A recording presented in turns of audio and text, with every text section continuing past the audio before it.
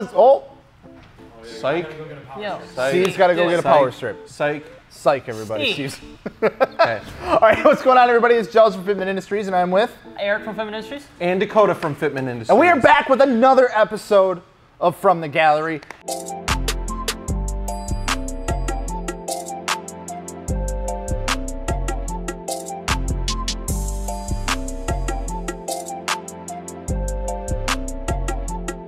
Euro edition, because it's going to be a Euro flavored kind of month. Yeah. I have a feeling. And remember, if you want to be featured in an episode of From the Gallery, make sure to add your car over at fitmentindustries.com/add. And once you're done with that, shoot us an email at shop@fitmentindustries with the subject line, review my car. I cannot talk on this Monday morning. All right, anyway, wheels, tires, suspension, fitmentindustries.com. Don't forget to subscribe. All that kind of good stuff. Are we ready to get into it? Absolutely. First up, we have a 2010 Volkswagen Tiguan on some Rotiform INDTs, 19 by 10.5 -5 on some airlift performance air suspension. This is Liam Smithy's 2010 Volkswagen. Liam Smithy. So these things are super cool because they're one of those cars that's like, you see them done up, but not very often. Yeah. And the fact that it's on airlift performance on some Rotiform wheels and everything like that, it looks like it'd be a really fun, good daily driver. Everything like that, see whatever he's got. Yeah. Does have a little bit of rumming, but he does have some metal trimming, probably so he can get it that low. Yeah, I like his tucked fitment on there. I think that's pretty clean. Good. It kind of puts the whole piece together as far as his look he's going for. It's definitely super clean. I love it's on airlift.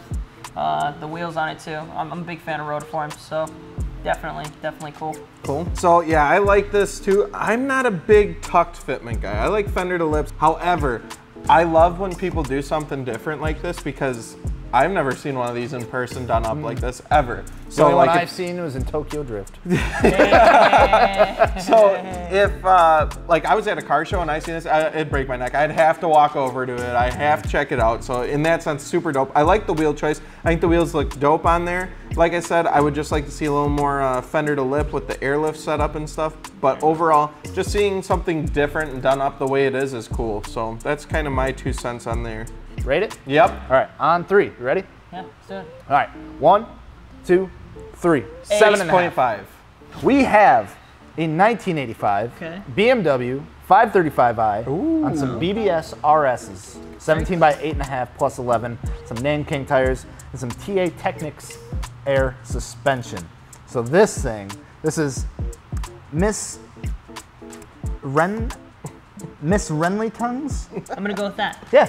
Miss Renlington's 1985 BMW. So this thing is absolutely The photos are so clean too. Eric, I'll let you take a crack at it first. Yeah, Eric's going first. I think I like the way that it looks. I do like the air suspension again.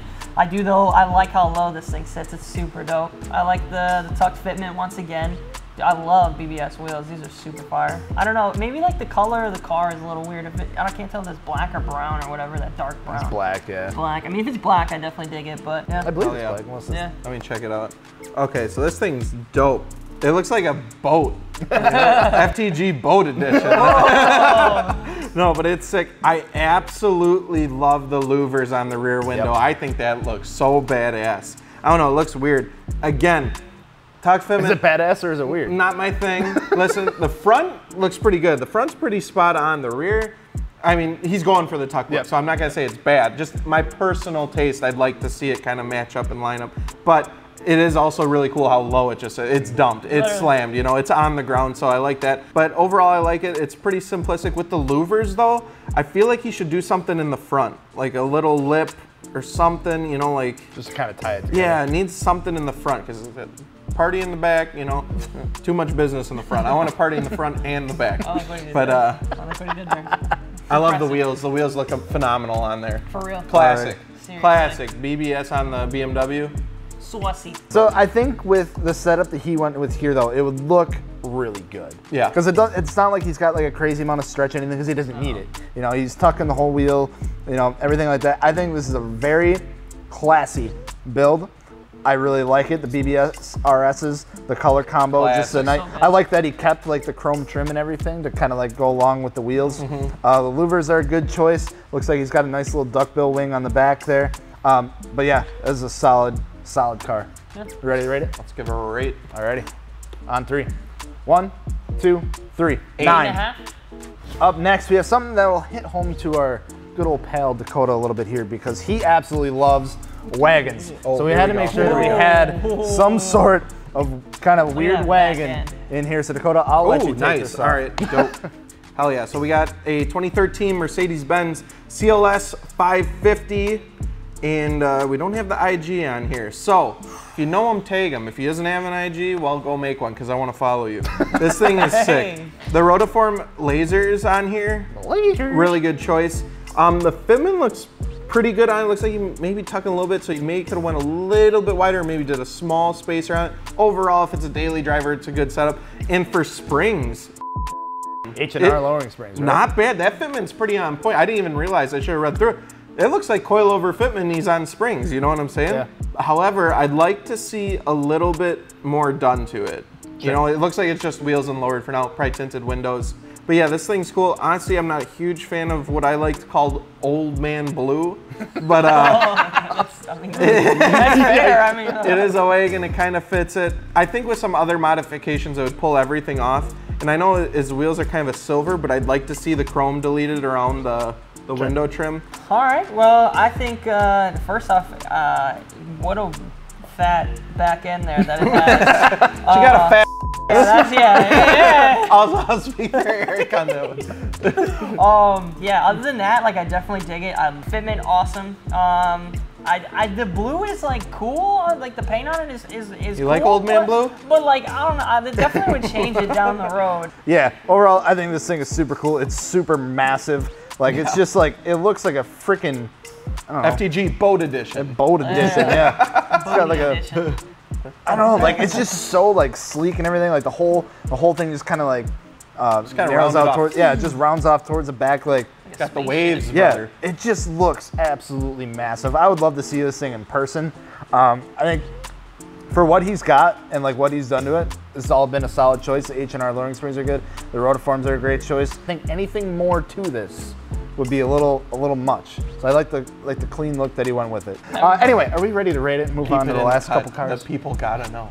Anyways, I'm ready to rate it. Okay, on 3? Yeah. All right, 1, 2, 3. 7. Have a 2008 Audi S5 on some water-cooled Industries MT10s, 19x11, -12s all around, some Lexani tires, and airlift performance, and we do have a wide body on there as well. His IG tag is Jose B8 S5s. Oh, cool. Or Jose B8 S5. Cool. How big are the wheels? Wheels are 19x11.5, -12 all around. So I've noticed. Is this a newer thing? I feel like everyone's starting to go to that 19, 20-inch mark. Like 18s, I feel like are becoming less popular, and everyone's going up to 19s. I've been seeing a lot of questions, especially too from you guys on social media about that, like the bigger sizes, which is interesting to see. I like 18 on most vehicles. Obviously, it's situational based, but I feel like 18 is a real solid number for most cars. Yeah, definitely. I think it's something we'll continue to see too, especially when we get into like the over-fendered cars with the multi-piece wheels and everything like that.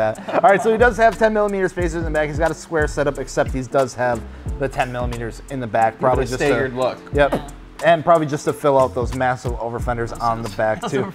So looking at this thing, I absolutely love the direction that he went with it. It is just an aggressive styling. The over-fenders really make it. That front splitter is absolutely wild. That rear wing is even wilder. Like the risers themselves got some cutouts in it, and then those freaking end plates are just absolutely wicked. Look like ninja like a freaking like dragon claw or something. Looks like Batman. Or like go throw them at people or something like that. I love the S5s. I think they're super cool cars. The only thing I'm not a super fan of, I guess, would be like the red Audi rings on the front. He's so specific with it. He's like, be very careful how you say Audi, because the internet gets very, very mad. Yeah, this thing is sick. Would you whip it? Would I whip it? Absolutely. Here's the thing, I can't afford it. The whole setup is super cool. The over-fenders, like you said, are pretty massive, but they go with the whole flow of the car.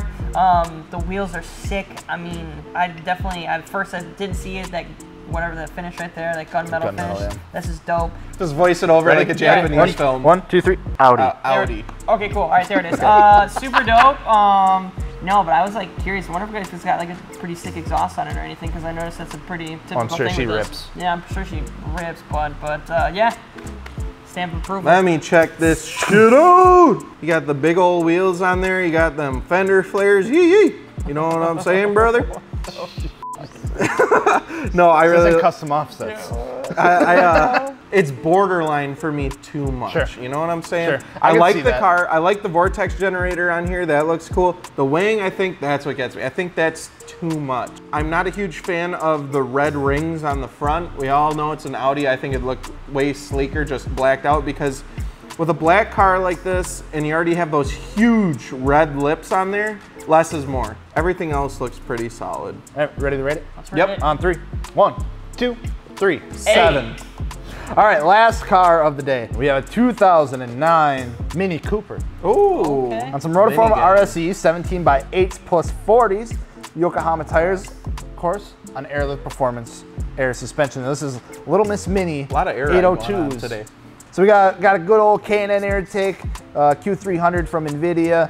Got some Sneed NVIDIA for exhaust. speed front and side splitters, aero wing, and a full body wrap, and it's been de-chromed.